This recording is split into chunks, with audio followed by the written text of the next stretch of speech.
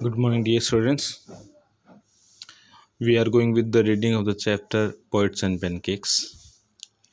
And yesterday we finished all over this point, and here we discussed that uh, what were the characteristics of Subu's character. And lastly, the line ended that this one. There was this man in the makeup department who would wish the direst things for Subu. It means it was the office boy who observed the things on the behalf of the position, but sometime or at some point the office boy didn't observe that Subu had been working in this Gemini studio from its first day, and he had a great experience to deal with the situation, different kind of situation I should say. So now next one, you saw Subu always with the boss. Subu is number 2, so he remains with boss always, but in the attendance roles he was grouped under a department called the story department. Now we have a discussion about story department. Subu is also a part of this one, comprising a lawyer in this department who is a lawyer, Subu, and an assembly of writers and poets and some other people like writers and poets. The lawyer was also officially known as a legal advisor. This lawyer is in story department and he is a legal advisor, but everybody referred to him as the opposite. But in this department, story department, everybody thinks that this person is opposite to the department. An extremely talented actress. Okay, now we have discussion about an actress who was also extremely temperamental, means short tempered, once blew over on the sets. One day he got frustrated. She got frustrated, or she got angry, while everyone stood stunned, surprised. The lawyer quietly switched on the recording equipment. As very silently, the lawyer switched on the recording of the equipment or the radio, you can say. When the actress paused for breathe, the lawyer said to her. In between of her saying, she took a break for taking breath. Then lawyer said, "1 minute, please," and played back the recording. And as she stopped in between of her speaking, the lawyer started playing the audio. There was nothing incrementing. There was nothing incrementing or unmentionably foul about the actress' tirade against the producer. There was nothing illegal, you can say, for the producer that she spoke. But when she heard her voice again through the sound equipment, when she heard the audio, she was struck dumb. She was got surprised. A girl from the countryside, from the village side, she hadn't gone through all the stages of worldly experience. She did not have the social experience, you can say, that generally preceded a position of importance and sophistication that she had found herself catapulted into. It means the situation created by the lawyers by recording her voice on the spot. Such situation the actress never faced. She never quite recovered from the terror she felt that day. Whatever she felt on particular day, she never experienced it earlier also. That was the end of a brief and brilliant acting career. And by this activity and with the responsibility of lawyer, you can say, she ended her career completely. The legal advisor, who was also a member of the story department, we know it very well. Who was the legal advisor? The lawyer. Had unwittingly brought about that sad end. And who was responsible for her acting career? The lawyer, the legal advisor. While every other member of the department wore a kind of uniform. The complete store department was in a uniform, khadi dhoti with a slightly oversized and clumsily tailored white khadi shirt. This was the dress. Khadi dhoti and white shirt. The legal advisor wore pants and a tie and sometimes a coat that looked like a coat of mail. Okay, so simply, so this one was the uniform. As we know, they used to wear khadi dhoti and white shirt, while the lawyer used to wear a tie and a pant and a coat of mail. Often he looked alone. Most of the time the lawyer remained alone and helpless because nobody wants to talk to him because of his profession and his uniform dress, you can say. A man of cold logic in a crowd of dreamers. All the poets, Subu, and writers, all they were dreamers, and he was a cold logic. He had different kind of approach to deal the situation with. A neutral man in an assembly of Gandhitis and Khaditis. Khadi and Gandhi related to the. So this was an assembly of a neutral man. Like so many of those who were close to the boss, okay, he was allowed to produce a film, and though Subu was allowed to produce a film, okay, he was very close to the boss. Lot of roast stock and pancakes were used in it. Pancakes means the brand, okay. Not much came of the film. Then one day the boss closed down the store department, and one day this department was ended up. And this was perhaps the only instance, only example in all human history where a lawyer lost his job because of the poets were asked to go home. Now the reason why did SS Vasan ended this story department, closed down this one? Because unsuitability of lawyer in the department. And this one is very important line. This is very first time in human history that a lawyer lost his job because of poets, because of writers.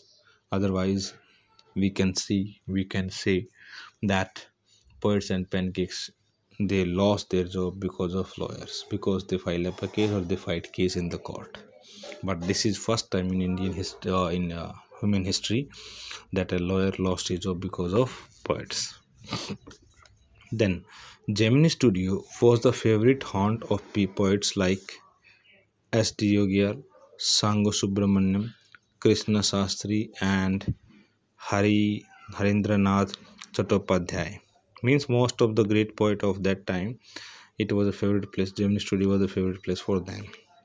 It had an excellent mess which supplied good coffee at all the time of the day. Throughout the day, good kind of coffee they enjoyed, and for most of the night, and even in the night time.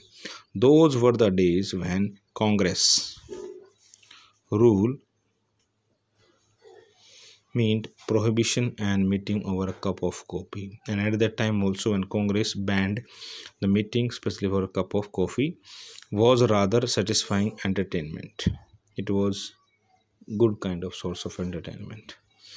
Barring the office boys and a couple of clerks, everybody else at the studios radiated leisure, a prerequisite for poetry. And my dear children, I just tell you, this coffee, good kind of coffee, was allowed for everybody except office boys, because they were, and clerks. Okay, most of them wore khadi and worshipped Gandhi. Most of them, they wore khadi and worshipped Gandhi, but beyond that, they had not the faintest appreciation for political thought of any kind. Even though they used to wear khadi and they have Gandhi thoughts in their mind, but they were not involved or not have any kind of appreciation for political thought process or political activities. Okay, naturally, they were all averse to the term communism. Okay, a communist was a godless man, according to this writer. A communist was a godless man. He had no filial or conjugal love. He had no compassion about killing his own parents or his children. A communist can kill his own relatives, kith and kin, you can say, like children and parents. He was always out to cause and spread unrest and violence among innocent and ignorant people. A communist always spread what? Violence and unrest among people. Okay, then such notion which prevailed everywhere else in South India. At that time in South India it was prevailed, it was spread out throughout South India at that time also. Naturally floated about vaguely among the khadi clad poets of Gemini studios. Evidence of it was soon forthcoming. And this particular communist point has been discussed, that here there were also some kind of example of communist. Then when Frank Buchaman's moral rearmament, what is this one, dear children? This is MRAR, like moral rearmament army. Okay, MRAR. Some 200 strong visited Madras. 200 people were there sometime in 1952, around 1952. They could not have found a warmer host in India than the Gemini studio, and the people of this rearmament army, they did not find a suitable place than Gemini studio. Someone called the group an international circus. Somebody called them international circus because of the crowd. They weren't very good in the trapeze, and their acquaintance with animals was only at the dinner table. So they were not well acquainted with the animals and all. But they presented two plays, but they performed two plays in a most professional manner. Professionally, they played two plays. There, one was Jotham Valley, okay, and The Forgotten Factor. While staying at Gemini Studio, the people of Rearmament Army, they played two plays, Jotham Valley and The Forgotten Factor, in Gemini Studio. Ran several shows in Madras, and along with the other citizens of the city, the Gemini family of 600 saw the plays. Means at that time in Gemini studio 600 people were there, saw the plays, they enjoyed the plays over and over again and again. The message of the plays were usually plain and simple homilies. The lesson, okay, of the plays of Jotham Valley and Forgotten Factor was very simple, but the sets and costumes were first rate. The set of the play and the dress code of the you can say role players was unique. Madras and the Tamil drama community were terribly impressed. The complete Madras and Tamil community, they were impressed with the drama or the plays, and for some years almost all Tamil plays had a scene of sunrise and sunset in the manner of Jotham Valley, with the bare stage, a white background, curtain and a tune played on the flute. What is the meaning of these lines?